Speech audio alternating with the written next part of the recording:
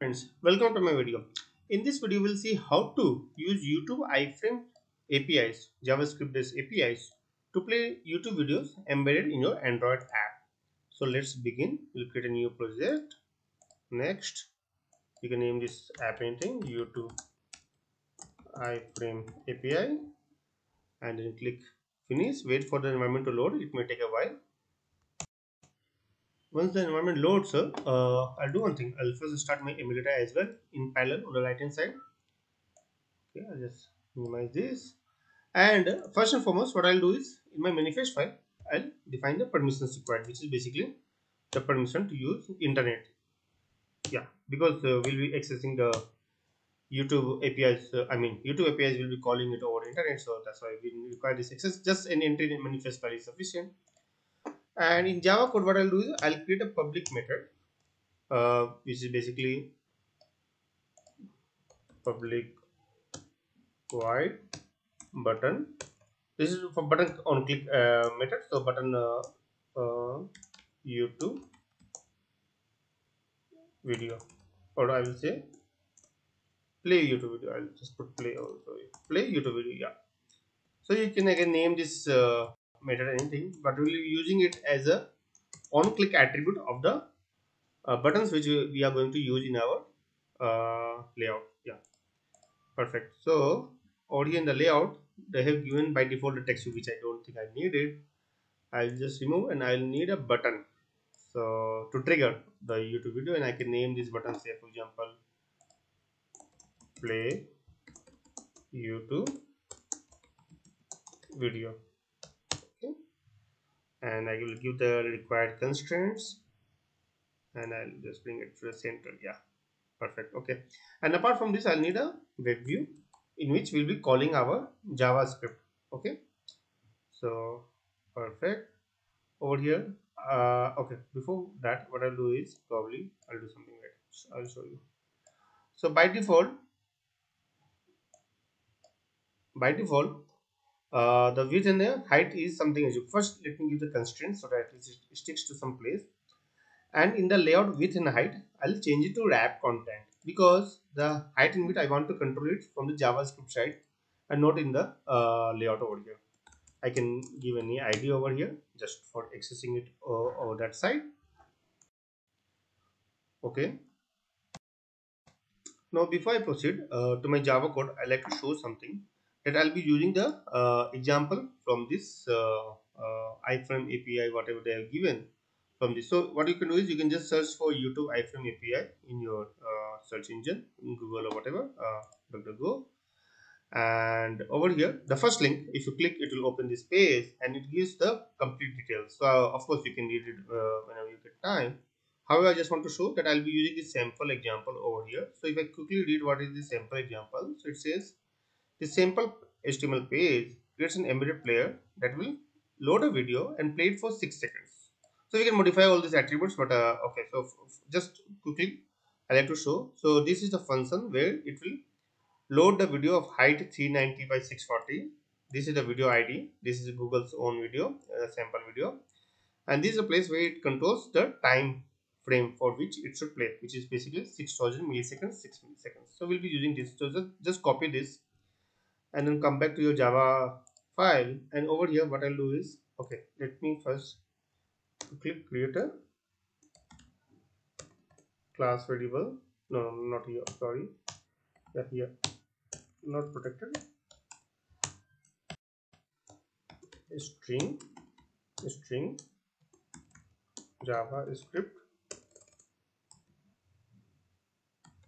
Yeah, and now you can just paste it, whatever you copied in your clipboard, Control V. It will automatically take care. Android Studio is pretty smart to take care of all these lines and all. Yeah. So once this is done, then okay. So what I'll do is I will probably yeah, this height and width looks a bit more. So what I'll do is I'll just reduce it to half. Probably I'll modify it. So instead of 640, I'll do it 320, and instead of 390, I'll do it half of 390 is 195. Yeah, perfect. Okay. And also what else can I do is instead of 6000 milliseconds, probably I'll change it to 10,000 milliseconds, which is basically 10 seconds. So you can modify, you can leave it as it is also, it doesn't matter. Okay, so now what I'll do is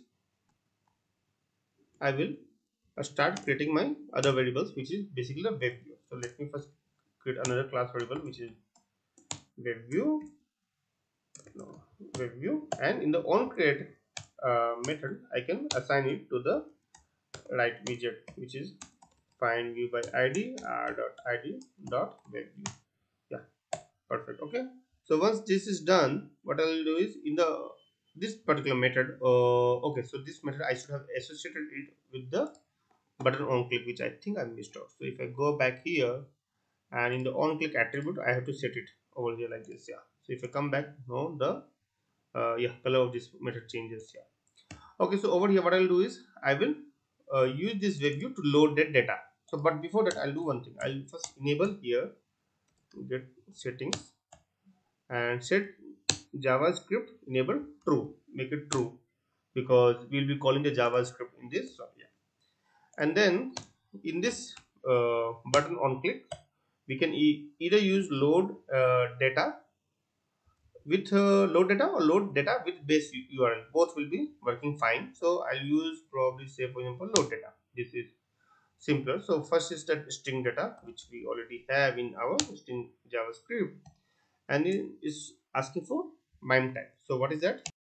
That is basically the type of the data what we are given. So that is text slash HTML. Yeah, perfect. And then last is encoding. I think you can't leave it null, you have to give it, so you can give what UTF slash 8. Yeah, this should be fine, I guess. Okay, so I think more or less I think code is done. I'm rerunning this code in the app, so I'll now bring my emulator, make it bigger. In the meantime, I'll just do some kind of code cleanup.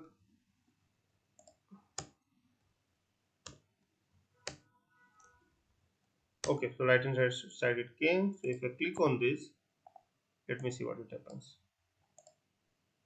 Okay, something is coming up. Yeah, so if you see, my video has come up, and yeah, if I click on this, so it's playing that video, and most likely it should play for 10 seconds and then it should stop, is what my guess is. Perfect. So if you notice, after 10 seconds it will stop. Okay, so this was the sample video given by Google.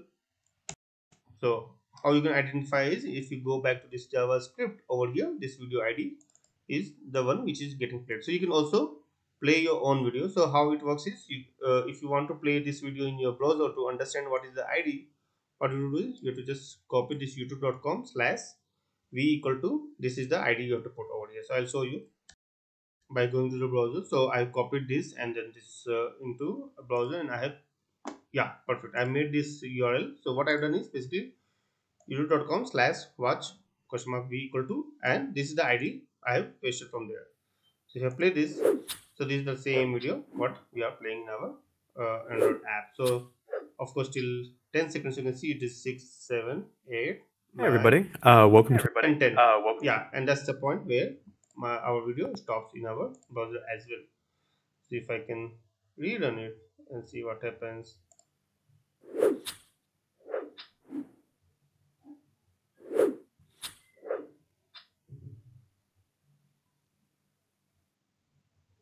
Yeah, so after 10 seconds it stops because of this particular parameter over here. Right now none of these buttons will be working like full screen and all, because that you have to implement separately in your webview, because right now we are restricting it over here, right? So